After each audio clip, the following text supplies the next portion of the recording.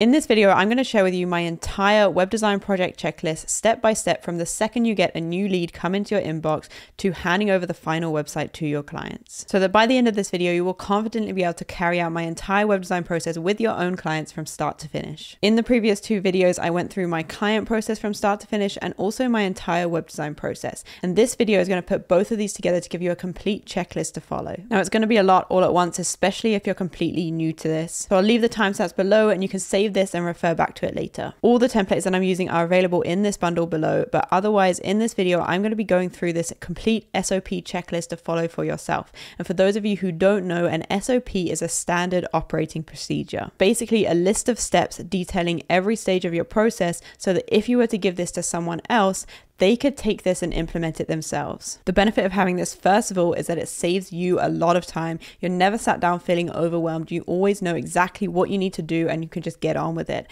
And having a clear process like this literally kills your procrastination and will cut your project times in half. It also makes it really easy to identify the tasks that you can outsource or automate. There are a lot of tasks here in this checklist that even I could be automating better than I am right now. And for those tasks that you can't automate, having this SOP ideally means that you just give this to someone else and they'll be able to carry out this process for you, which is why I wanted to share it with you, because I've been getting a lot of questions about the technical details of carrying out a web design process, and hopefully this will clear up a lot of these questions and explain the decisions that I'm making at each stage of the process. Now in the previous video, I go into a lot more detail about how to actually carry out each stage of this process, like holding sales calls and putting together an in-depth website strategy, but I want to stick to just giving a more broad overview in this video so that by the end you'll have a much clearer understanding of the entire process from start to finish. So the tools that I'm going to be using in this video are this Notion dashboard. This is my CRM, so where I organize all my clients and projects, and you can grab this template below, or if you're already using a CRM setup, then you can easily implement the steps here within your own dashboard. I'm going to be using Framer for the web design, and I have my website templates already set up and ready to go in there. And so my checklists are optimized for designing in Framer, but if you're using any other website platform, then it's going to be very similar. So every project starts with a new inquiry come into your inbox. Now, throughout this process, you'll see these decision boxes.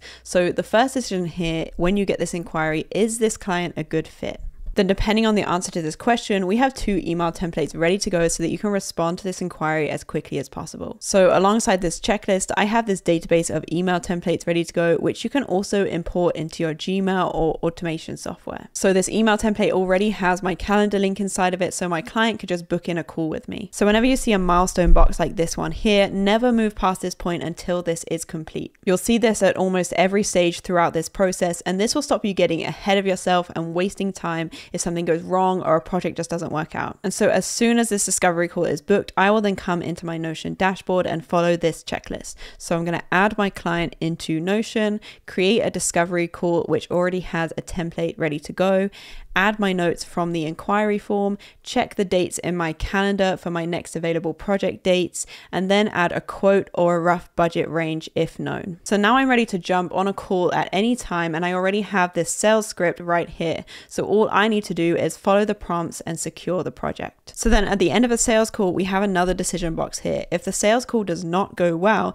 it's clear this client is not a good fit, they don't have the budget, or you just can't deliver what they're asking for, you just get off this call here, and then there's an email template that you can send them for this. But if it did go well, then you can let the client know that you'll put together a written proposal. So then after getting off this call, you want to have this sent over to them as quickly as possible. So again, we have our templates ready to go and we just follow this checklist. The next step here is to create a new project. We're going to add in our dates and all the details, and then connect it to the client. And then within here, we have a client portal that we're going to customize. Now you don't have to have a client portal, but I like using it because it keeps everything that I need for the project in the same place and the client can see it as well. And it just delivers that high-end experience. And so to customize this, we're going to add the name, fill in the proposal, and add the details from our sales call with the templates that are in here.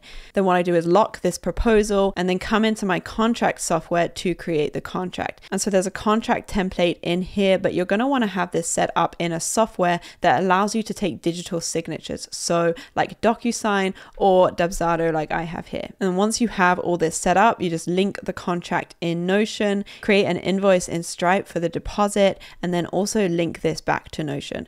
And so we're using a couple of different softwares here, but we're linking it all back in the same place. And so there's a central hub where your client can get all of this. And so with these templates and this checklist, this takes around 10, maybe 15 minutes. And so the last thing that I want to do before sending it over to the client is film a Loom video. So I want to let them know that I'm excited for the project, give them a tour of this client portal, and then just show them what I want them to do next to confirm the project. And then once that's done, there's a checklist here to send the proposal over to your client. Share the client portal with their email address, copy the link to the client portal, and then just put it in this email template in Gmail. And so in under 15 minutes, we've sent our client everything they need to guide them through their proposal, signing their contract, and paying their invoice. Now, if you don't hear from the client, then this decision box will let you know what to do next. So you want to follow up once, and then if not, let it go, because to be honest, this client is probably ghosting you. So then as soon as the client signs the contract and pays the invoice, you want to head over into Stripe and schedule all your invoices for the project. And this will automatically send your client the invoice and remind them, so you can just schedule it and forget about it. Then you want to create the Calendly link for the strategy meeting, and I usually want to do this Monday to Wednesday on the first week of the project. I also have automatic reminders within Calendly so that when they book this meeting, they get a reminder 1 week before their questionnaire is due, and a meeting reminder 1 day before the actual meeting. And then the last thing I want to do is create a Google Drive folder for the clients to upload their website images and add this into their client portal. Then you just want to come in here and update the project status in the client portal and send the project confirmed email template. Now, once you kind of standardize your projects and start working with the same type of clients over and over again, you can automate a lot of this stuff. So you can make an automation so that when you add a project or a client into Notion, it will automatically create an invoice in Stripe. It will automatically create a Calendly booking link for you.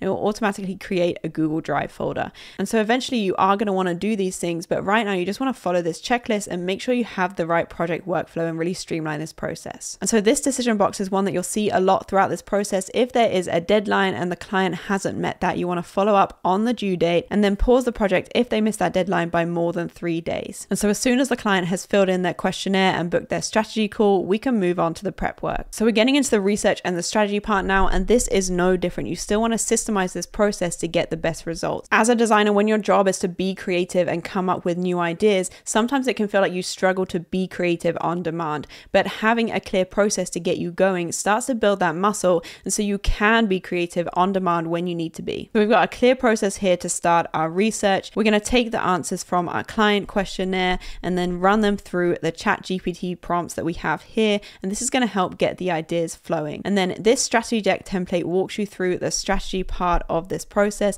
and allows you to easily fill in the gaps with all of your notes. And then I'll also start to add notes to the website copy templates to give ideas and clarifying questions to ask your client. And then we'll create a strategy meeting in Notion with the script ready to go, and then link these up to go through in your meeting. So I have a script set up for the strategy meeting. I start every call by setting the context, and then want to take the client through the strategy deck, the messaging, the audience, competitor analysis, marketing strategy, and design direction. At each stage, you want to remember to ask for feedback and clarification. So then once you've got feedback on all of these sections and you've agreed on the strategy, the next stage is going to be taking your client through the website content. So as always, we have a template ready to go for this. There is no stage of this process that you don't want to have a template set up. In the strategy meeting, I'm going to be taking my client through these website copy templates. Now, if you're offering copywriting as part of your service, you can just ask the client to go in and fill out the SEO and additional information pages in as much detail as possible, and then just ask them to leave their notes in the rest of the templates, because you're then going to take this information and write it up for them properly. But if they are providing their own copy,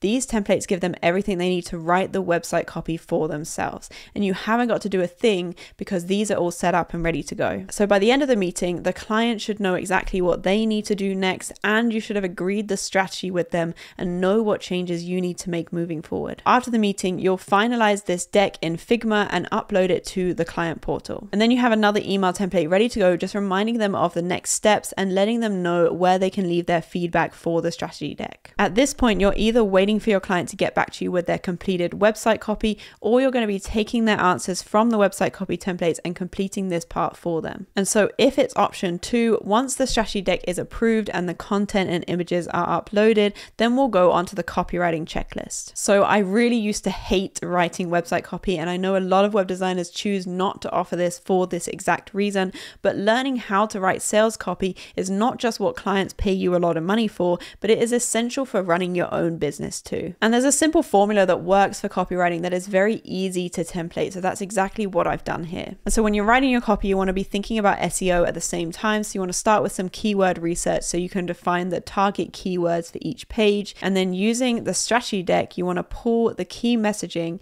and start to go through each of these pages, filling all these sections in. There is also an SEO checklist for each page, so you can run through this and optimize the page title, meta description, and headers. And so these templates breaks this whole thing down really easily so anyone can do this, which is why you can give this straight to your clients or to a copywriter if you're outsourcing this. Then once you've proofread this, you can send it over and have your client review it. And once that's done, you can get to designing. To make sure that you can really get into the flow when you're designing, you want to go through this checklist and get all your assets ready. You want to resize and compress your images, rename them using relevant keywords, and then get your logo and favicon ready. And so we're working in Framer for this, and if you already have your website templates set up, then you just need to make a copy of these. And then using the sitemap that I put together in the strategy deck, I'm going to create all the pages and lay out all the content sections. And so I have this checklist organized here in the exact order that is going to optimize and speed up your workflow. If you're also working from this Framer template, then these are the exact steps in the exact order that I would follow. But if you're working in another platform, the order that you do everything in may vary, but the general process is going to be pretty similar. So this is going to offer you a good starting point to write out your own process. We're starting with the global assets and the site styles first, and these will then implement across the website template before you even get into the nitty-gritty of designing each section. We're going to design the homepage and get approval on this before we design the rest of the site. So you already have your content approved and ready to copy in, your design style approved in your strategy deck, and an exact step-by-step order to follow here for each section. So technically you could just give this to someone and have them do this. Then when you're happy with the homepage, you want to upload it to the feedback section of the client portal, and there are specific questions ready for the client to answer here. Once that's approved and any revisions have been made, then you work your way through designing the rest of the pages. And again, there's a specific order that you want to follow here because all of these content sections are set up as components. So the content sections you designed on the home page have already started implementing throughout the rest of the website.